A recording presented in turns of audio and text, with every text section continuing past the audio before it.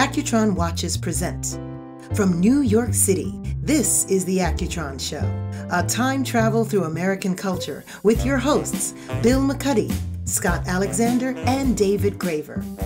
Visit AccutronWatch.com and discover the brand that has made American history with an all-new proprietary next-generation electrostatic energy movement. Accutron. It's not a timepiece, it's a conversation piece. It's not about who are the major pop stars, even though, yes, they consider the Apollo their home, but who are those artists who we know will be talking about 30, 40, 50 years from now?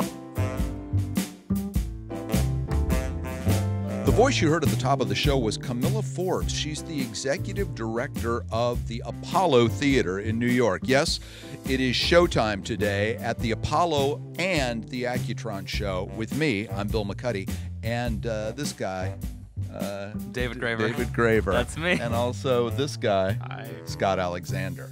I make them say their names every now and then just to keep them on their toes. Hey, this is the Accutron Show, and we're going to learn all about the birth of hip-hop, the great late Chadwick Boseman, and, as we said, the Apollo Theater. We'll do it all on the Accutron Show right after this. This podcast is presented by Accutron Watches. Visit our website, accutronwatch.com, and discover our iconic Space View 2020 collection, recreating the stunning visual impact of the original open dial design combined with an all-new electrostatic energy movement. Time just changed again. The Accutron Space View 2020. Gentlemen, welcome to Season 3 of the Accutron Show. It's good to be back. You know, when this started in the late 60s, I never thought that we would still be here this many, 3 seasons later. David looks great. Nothing, by the way, what qualifies as a season anymore? Like Dancing with the Stars is at season 74, and it's been on for 4 years, right? I mean, I don't understand how seasons work anymore, but I do know that I'm very happy to be sharing the microphone with these two. David, your fondest memory over the years of the Accutron Show? When you let me say my own name, Bill. that time when you let me say my own name. Thank you. It was very meaningful to me. Wasn't that a movie? Normally it's say my name, but in this case, by your name. Say your name. Scott, we have a great guest today, someone who is very involved in what's happening at the Apollo Theater. Which I don't think a lot happens at the Apollo Theater without her involvement. But lots could have happened to the Apollo Theater because, well, first of all, have you both ever set foot in the place? Yes, years ago. Yeah. Do you remember who you saw or what the occasion was? I saw a comedy show. It was like a showcase. Right. I haven't been to the Apollo, but even before moving to New York City 20 years ago, I knew what it was and I looked up to it. Yeah. I used to see the show on late night TV. Right, Showtime at the Apollo. Yeah. I've been to a couple of benefits there. They were variety shows, and I couldn't tell you exactly who was there. I just know that there's an electricity to that place. But what I also know is that it probably, I think at least 2 or 3 times in its history was threatened by closure. It wasn't going to exist anymore because, well, first of all, there are no movie theaters left anymore. So this was a stage, and it was uptown. It was its own thing. It had its own audience, and I'm just surprised it didn't turn into a Gap or a Benetton. It's a something. Yeah. It's a small, wonderful miracle that it has persevered, and like that people really cared enough to get behind it and make sure it didn't go away. That its legacy carries so many through things. to today. You live in New York for long enough, and you see all your favorite things go away, and the idea that it's been there for that long is kind of unbelievable. It matters definitely more to people in New York, but I think the Apollo as a name and as a thing and as a place has meant something to everyone watching or listening to this around the country. They did I'm going to ask our guest if they actually shot it there, but they did a Marvelous Mrs. Maisel there, a big one actually, with Shai Baldwin and that audience. There's no other audience like the Apollo crowd. I mean, they come and they want you to bring your best. Right. And if you don't do that, I'm sure there's our guest will tell us. There's a certain honesty. Yeah. Which is bracing. Yeah. If you can make it there, you can make it anywhere. The Apollo Theater's had more than 3 seasons, so it's got a little history on us. We don't have landmark status. I'm going to ask our guest if they do. I'm assuming at this point that building would have been long gone if it hadn't somehow had a senator or a congressman or a president. You know, speaking of presidents, Clinton has an office, or did have an office, right near the Apollo. So it's a cultural touchstone. It's an incredible neighborhood that's enjoying a renaissance, not unlike the Harlem Renaissance that happened in the 20s. We will talk to our guest about that as well. She is Kamilah Forbes, and this is the Accutron Show. We'll be back right after this. This podcast is presented by Accutron Watches. Visit our website, accutronwatch.com, and discover our Accutron DNA collection. Reimagined for a new generation, the Accutron DNA combines breakthrough technology, precise engineering, and modern aesthetics to achieve a new level of technical excellence. The Accutron DNA, the new face of time for those who blaze new trails. Kamilah Forbes kind of runs everything at the Apollo Theater. And Kamilah, welcome to the Accutron Show.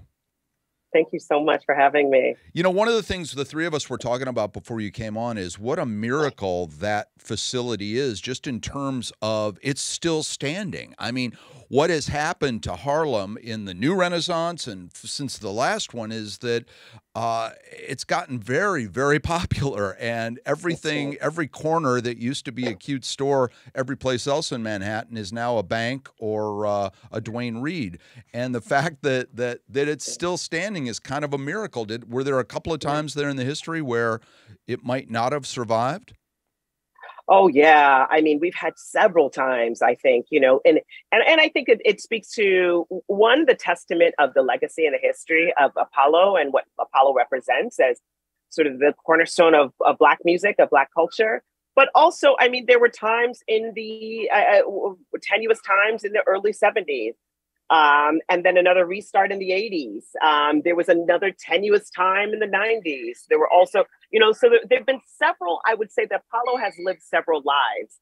But I think it's a beautiful sort of thread, I think, to the narrative of who the institution and who we are, and how the resiliency of the institution and how it always seems to come back. And I think the resiliency of the leadership throughout the years.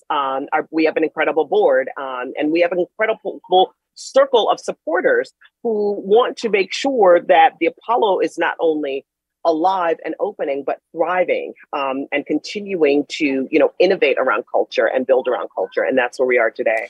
Yeah, it seems like the essence of something that can stay alive for that long, it requires new growth at the bottom.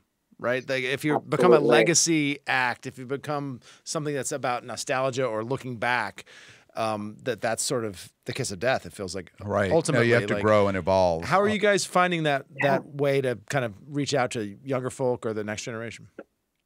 Well, I think it's about, like, one, how we think about ourselves, right? And one thing is important is that we cannot think about ourselves as a museum, because exactly what you said, that is exactly the kiss of death for any cultural arts, living, breathing institution.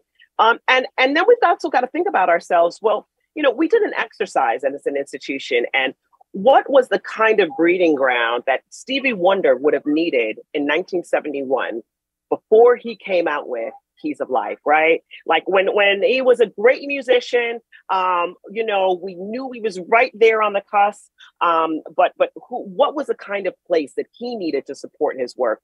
That's the stance that we take as an institution, so that we are constantly then looking at it. It's not about who are the major pop stars, even though, yes, they consider the Apollo their home, but who are those artists who we know will be talking about 30, 40, 50 years from now? And how do we make sure to provide a home from them? So for us, then it requires us across the board to constantly be looking in those places and building an institution for those artists based on their needs today, which would have been different 20 years ago, right? So that's really been sort of our position, and how we make sure that we keep our finger on the pulse, and make sure that we keep our ears to the ground, to who are those younger, contemporary artists, not even just musicians, but really artists who are making waves. Or maybe that ear is to the stage, right there. That's right. Ooh, I like that. Keeping our ear to the stage. That's great. In the same path that you've already started to go down, this motto, "The Renaissance is now," is so deeply meaningful to me. I'm wondering if you can explain a little bit more what it means to you. Absolutely. Well, we started this actually a few years ago. We kept thinking about the year 2020, 2021 and what it meant to us. And those years really marked the 100th year centennial anniversary of the Harlem Renaissance. And so we thought, wow, this is interesting. And the Apollo is in a moment of renaissance as we're not only expanding, we're expanding our footprint, we're expanding our building to the Victoria Theater. So we're in a growth period of renaissance. And then as we look around, the artists who are creating now, we're seeing artists that are crossing disciplines that are, you're not just seeing music artists anymore solely, like an artist that we support, Kamasi Washington, who's also a filmmaker.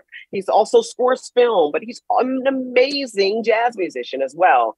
Our artist in residence at the Apollo, which is known for music, is actually a writer because he crosses all genres. He's a screenwriter. He's a play. He's been writing comic books as well. He's, the foremost writer on culture. And that's what was happening during the Renaissance 100 years from now. Artists did not solely sit in silos. They were intersecting with scholars. And so therefore you found this extremely exciting mix within culture that marked that time period. So that's what it meant to us, this and why actually a few years back, we thought, okay, 2021, 22 was going to be our new Renaissance year. But then we noticed a few other things happened. The conditions under which the Harlem Renaissance was born is that the country was coming out of a very, I would say that the government at the time was extremely fascist. And we were also coming out of the heels of the Spanish flu, a global pandemic, and definitely, obviously, a country pandemic. And so what you saw was almost like this reawakening of culture, the reawakening of people, the reclamation of arts and culture and connectivity, because we were divorced from it and almost stifled from it for so long. And these were the conditions under which the Harlem Renaissance was born. And therefore, we thought to, wow, and look at us now in 2022, this idea of Renaissance that had a different meaning and resonance for us as we started to think about thematics for the season. So we really just sort of grabbed the reins and took hold and ran with it. So you're saying the global pandemic and creeping fascism were gifts? And something we repeated 100 years later? Yeah. Right. Yeah. I know it's kind of crazy because, initially, even when we were thinking about the Renaissance, we couldn't predict those conditions because we kind of look a few seasons out when we think about sort of curating for the season. But the way that the stars aligned were so uncanny. And that's sort of when you think about it, that's sort of the wave of how culture is built, right? Culture is never built in a vacuum. Culture is built by responding to the conditions in and around our world. And I believe that it's all cyclical. I believe that, the art that we create defines our culture. The culture that we create defines our policy, and then vice versa, right? It becomes a cyclical nature. And then policy we respond to that ultimately defines our art. It's cyclical. It's all one-on-one in conversation with one another. Yeah. And it feels like pressure and hardship are actually a necessary piece of that alchemy. Absolutely. Absolutely. That's definitely a part of a lot of the music that and a lot of the art that gets performed at the Apollo. Absolutely. You'd mentioned earlier what it means to you, the Apollo. I want to talk about just for a moment, and we have so much to talk about, and new artists, you're involved in the hip-hop world, and I want to get into that. But before we leave the Apollo, you talked about what it means to you. What do you think it means to a performer to say they've been at the Apollo? And then I wonder also what why the Bulova folks, who are our cousins here from Accutron, were interested in devoting a timepiece or a collection of timepieces to a place. What do you think it means to them? Yeah. So, I think, thinking about the artist, right? I think, and I'll even give you, an example. When I walk into work every day, I come through the stage door because I want to walk across the stage every day as a reminder, of who walked across the stage before me. And before I sit at my desk, before I start stressing about calendars, schedules, and budgets, I've got to ground myself in why I'm here, and the importance of why I'm here.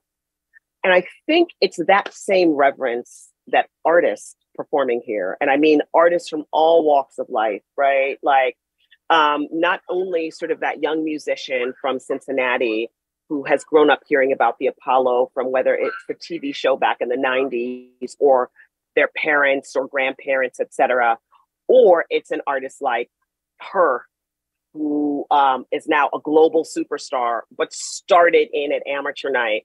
When she headlined her show at the Apollo, because she was at amateur night when she was 9 years old, started her career, coming back to the Apollo to headline after she's played stadium worldwide tours, you could see how special it felt for her, in that it's almost like, wow, I did it. I did it. I headlined a show in the same breath that Ella Fitzgerald, that James Brown, right? That Aretha Franklin. This was their home and now it's mine, as if I've been inducted into a hall of fame of artists that have come before me. There's a real sort of embrace that happens in that moment. And I think all artists feel that. And quite frankly, all people, like I said, when I walk across the stage going to work. And so that piece of legacy around what the Apollo represents, right? Sometimes when I think about the Apollo, I've heard someone say that it represents, when you come to the Apollo, you want to bring the best of yourself and all of yourself. If you've ever been to a performance of the Apollo, people show up who they are in every aspect. No one is asking them to stifle, to constrict, etc., but bringing the best of themselves. So when I think about the timepiece, that's what it represents. It holds all of the history, all of the legacy, but also this idea of excellence, this idea of bringing your whole and full self to the world. So the fact that Bulova, had approached us, about this collaboration, I thought it was so exciting, because when you think about those two brands, when you think about Bulova and what it represents as history, relevance, reverence, the reverence, right, of an exquisite timepiece. And then you think about the richness of the culture and the history and legacy of Apollo. It kind of goes hands in hand. And I think it's been a beautiful marriage ever since. Well, we don't often put our sponsor into the program, but because the Apollo had this unique new alliance, we definitely wanted to talk about it. We have so much more to talk about, and I am excited to hear about some of the other things you've done, including some of the philanthropic stuff. But we are having a showtime at the Apollo of our own, and now that you have inspired us, we are trying to bring our best. So we need a break to come back and see if that's even possible. Great. There's more of the Accutron Show right after this. This podcast is presented by Accutron Watches. Visit our website, accutronwatch.com, and discover our legacy collection, reviving some of the most memorable Accutron watches from the 60s and 70s. The legacy collection combines timeless design with the technical excellence of Swiss watchmaking, each limited to 600 individually numbered pieces. The Accutron Legacy Collection, inspired by the past, built for the future. We're back with Kamilah Forbes, and we are having our own little showtime at the Apollo, as we said. She is the artistic director there and also doing tons of other things. We heard a lot about the history of the Apollo Theater, and now we're going to get into some of the other things she's working on, but I think we had one more follow-up about the Apollo from the young cub reporter, David Graeber. I do have a sort of two-pronged question for you, one being, what do you think is your earliest memory of the Apollo, or your first exposure to the Apollo?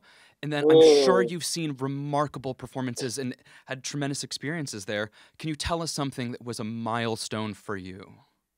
Okay.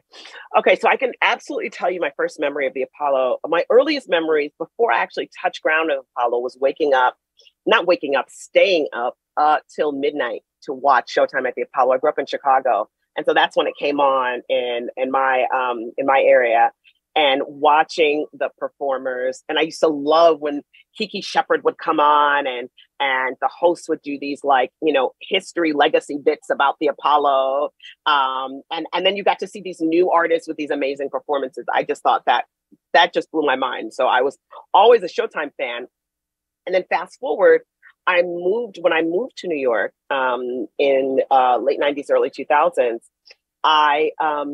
one of the first things I did, I moved to Brooklyn, and I remember taking the train up to 125th Street to Harlem. And I didn't know anyone in Harlem. I didn't have any friends in Harlem, but I just wanted to get on 125th Street and see the sign and see the marquee.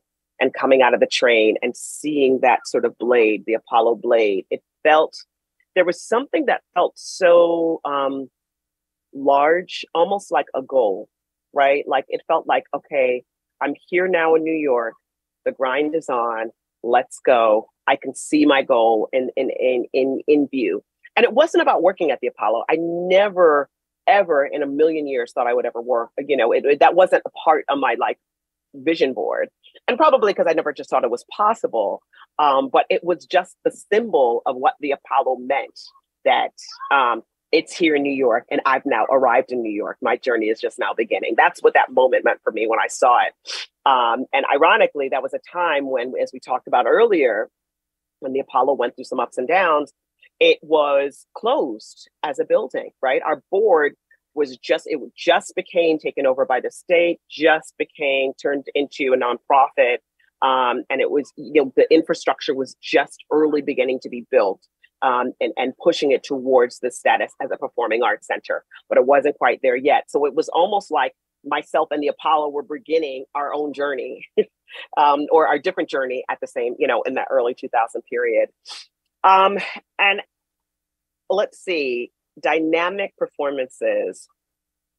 Or someone that got booed off, or like some crazy moment where the Sandman came out and said, "You're gone." I mean, that's a brutal. Let's be honest. Let's be honest to people who don't know and are listening or watching this podcast. It's a brutal room. You have to bring your A+ game, or that audience says, not we don't like you, just you're not good enough for the Apollo. No, absolutely. We have the saying, be good or be gone.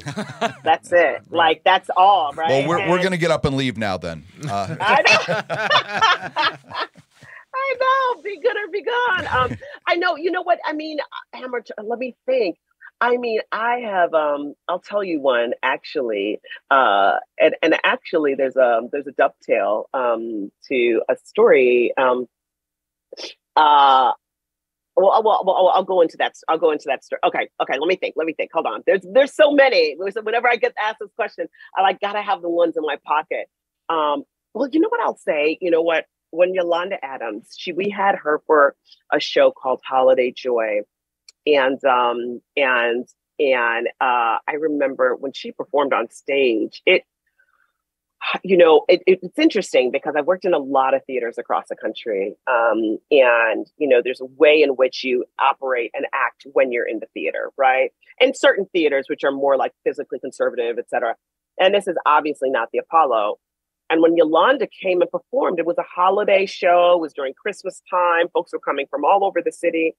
And she really turned the space into church.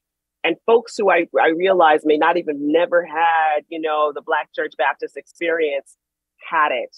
1,600 people had that experience in that church, in the church hall, hallowed halls that we call the Apollo, that day. And I remember thinking, wow, the power of not only the artist who's on the stage, but also the power of the building and the space to transform people who they could have seen the same set at the Beacon or Madison Square Gardens, and you would not have felt the same kind of energy that flowed, and everyone threw their hands up in the air, giving praise. Like it was really wild. And I would say that was for me one that just gives me chills every time I think about it.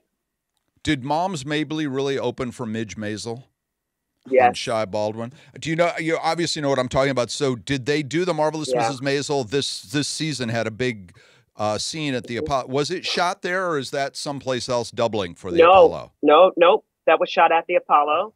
That is very cool. Yeah. We did a great panel actually with them and a few of our historians, talking specifically about Mom's Mabley. and her legacy at the Apollo. Yeah, and you found that a lot, right? There were a lot of, whether it's white performers and or comedians specifically at that time, who wanted to play in front of a different audience, and see how that material landed, and how their material landed, and yeah, and that's it's a still crowd, happening, but yeah. right? I mean, It still happens. yeah. Yeah. Look, we have a couple shows opening up. I'm thinking. I think I saw can Dimitri announce. Martin played there recently, and Yes, yeah. yes. We also had U2 last year, which was pretty fun. U2. Oh yeah, Wow. oh yeah. That was a great show. It was a great show. Chris Martin. We also, so it was. Yeah. We've had a wide range of folks who want to, be in proximity to the magic of the building. Right. You mentioned this idea of be good or be gone, and that also in conjunction with you talking about walking in through the stage door and thinking about all the people who have come before. It's really easy to index your view of the Apollo through these amazing performers on the stage and everything else. But it occurs to me there's probably many more people who operate sort of behind the scenes, and that you're sort of the leading edge of this legacy. Does that ever weigh on you, that this idea of be good or be gone, like the Apollo's had tough times before, that like it's a whole different meaning when it comes to the administration of an institution like that, right? That's a great question. I think you're absolutely right. I mean, I think we feel that pressure. I think we feel that pressure on a few levels. Number one, when you think about cultural arts institutions and of our size, right? We have an annual operating, we vacillate between 15 million on up, from a performing arts center, but specifically a Black performing arts center, we're singular in that. And so there's a certain amount of pressure that we feel around this need to be excellence, about representing that excellence, right? And about that pressure about representation and how we show up in the world, simply because just at this time, it's not as if there is a multitude of Black performing arts centers around the world of our size.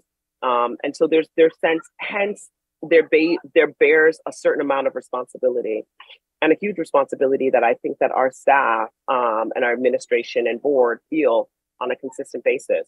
And what I will say is that we have a fantastic team. We have a fantastic team of arts administrators working behind the scenes, of arts educators running our education department, who are just top notch. We have full-time staff of almost over 80 people, part-time, over 400.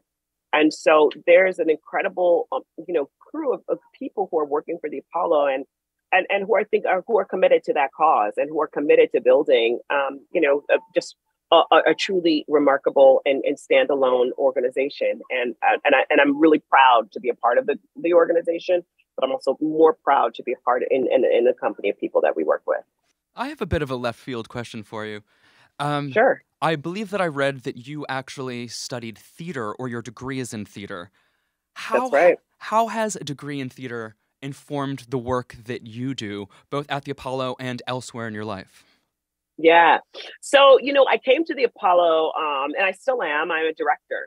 I'm a director of theater and television and film.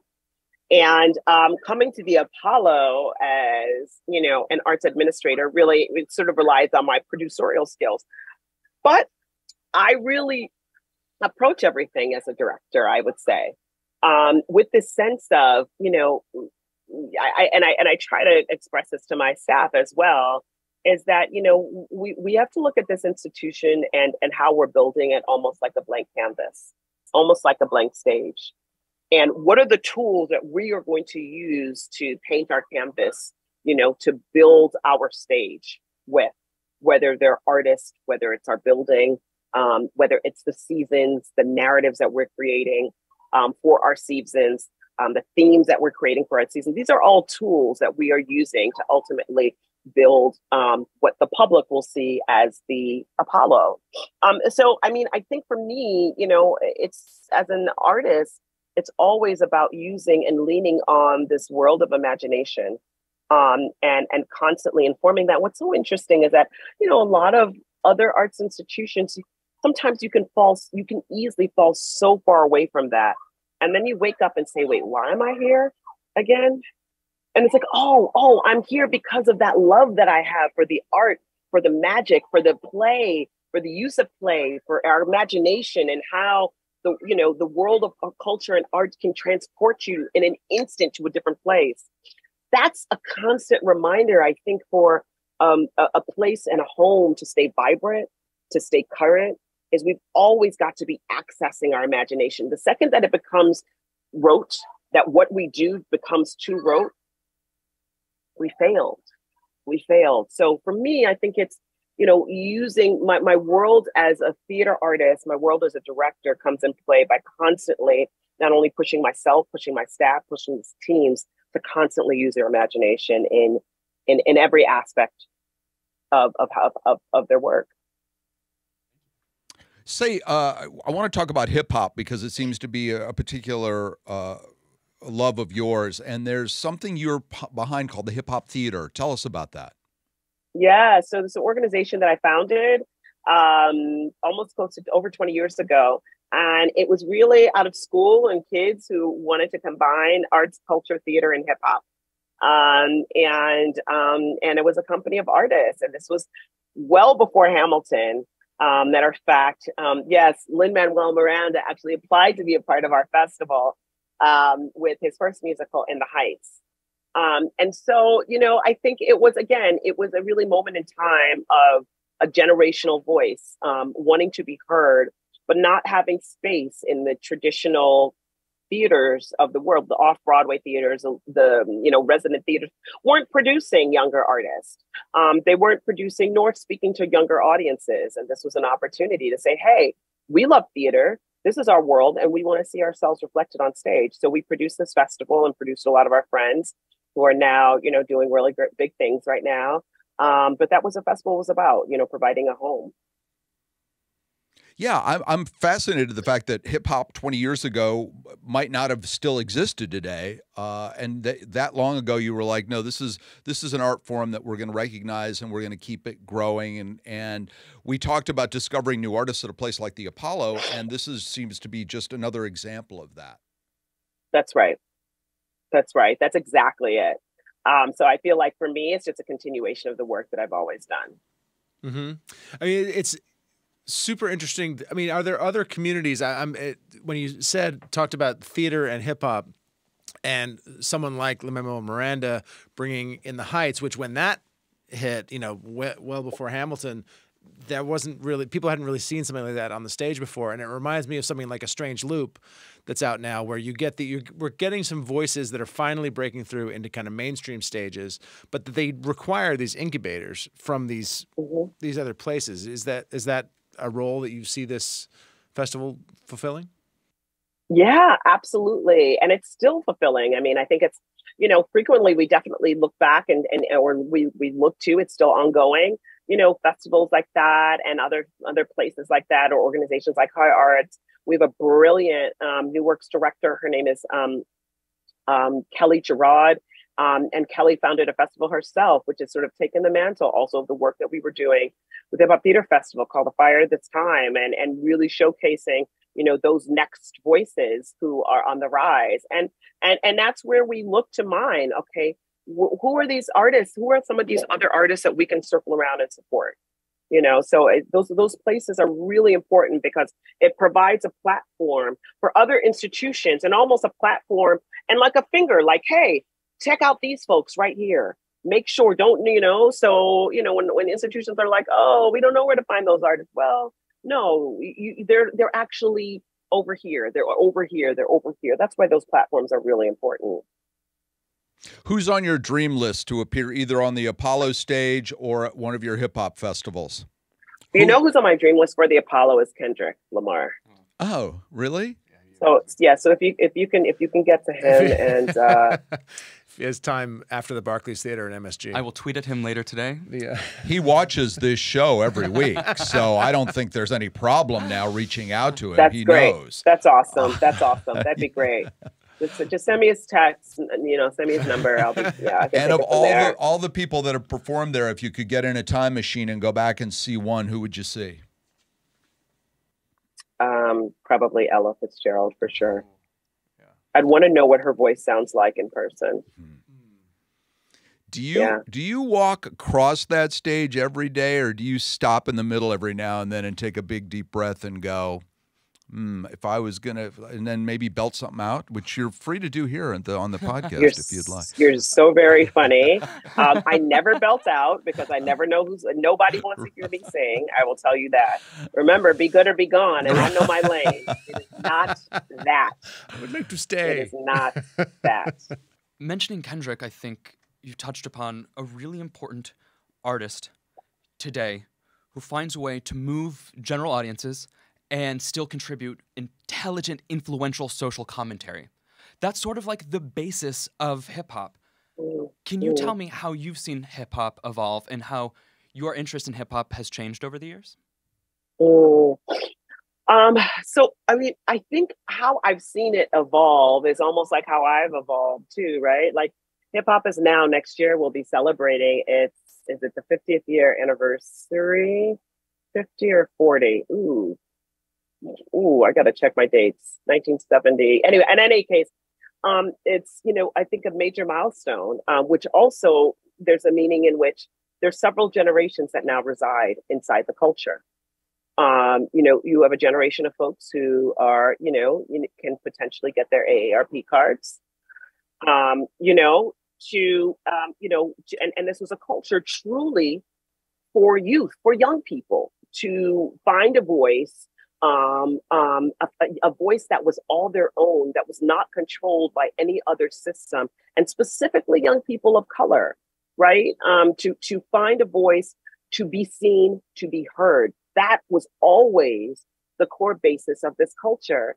And now we see many different generations that now still are able to find their voice, their place inside this culture, we call hip hop.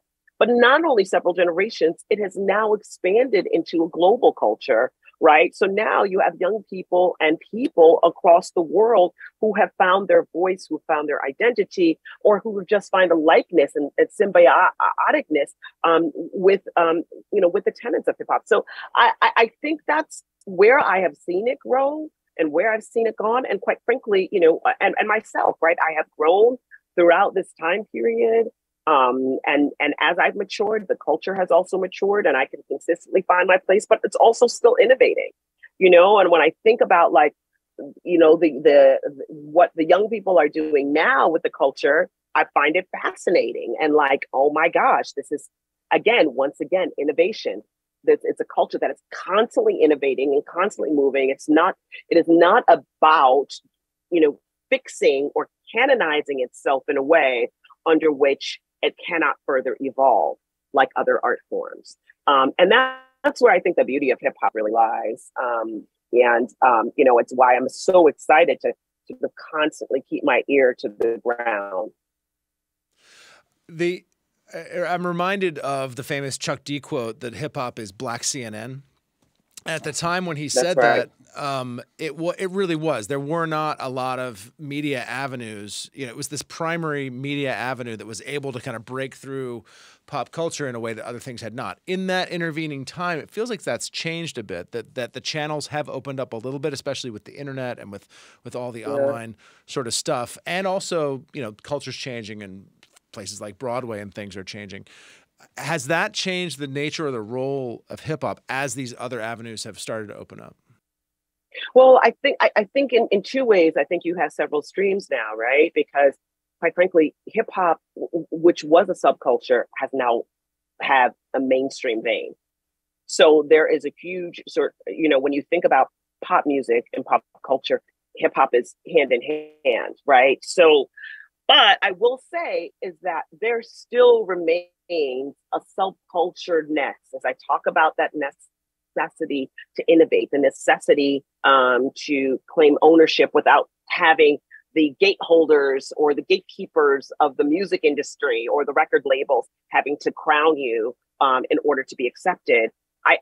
There is still that essence and that underbelly within the culture that still exists. Where as long as I have, my own microphone, a beat machine, or I don't even need that, right? I don't need, all I need is myself to create my art, you know, and a willing audience who listens. So I still think that that's absolutely still there. And then with the advent of the internet and technology, you can now reach masses of people without having to, you know, make it to MTV, without having to make it to any of these other outlets. That those are not necessary. Yeah, very good point. Also, when those young people get to their AARP card age, they will appreciate the 15% off of collision and damage on their auto insurance. Take it from me. I know it. Right. Hey, listen, we cannot let you go without talking for a moment about the late, great Chadwick Boseman, who you had the privilege of working with. I wonder, tell us what that was, what that project was about, and what your fondest memory of him was. So Chad and I were very close. We went to college together. We started in theater organization together, Hip Hop Theater Junction, which we wrote plays together, which ultimately became the Hip Hop Theater Festival. We were collaborators, but also we were very close friends. And one of my fondest memory, and I'll even tie this to the Apollo.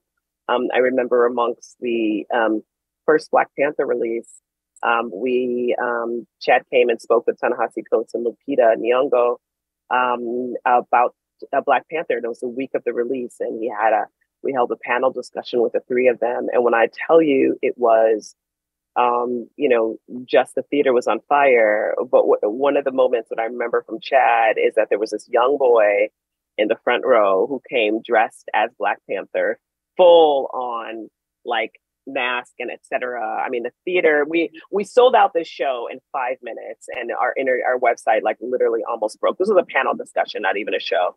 So you could imagine the energy in the theater. So many people wanted to get in, but there was this young boy who was about probably 5 years old in the costume. And when Chad got out on stage and the panel discussion had already started, he literally stopped and said, "Hey, you little man," and brought him up to the stage and signed his little costume and gave him a hug. And I could only, now that I'm even thinking about it, like how significant that moment was, how significant it was for that little boy to meet Black Panther. And then even knowing now that, you know, Chad is not with us in the physical realm any longer, how significant it was for all of us to witness his grace and humility in that moment. It was, you know, it was special. It was special.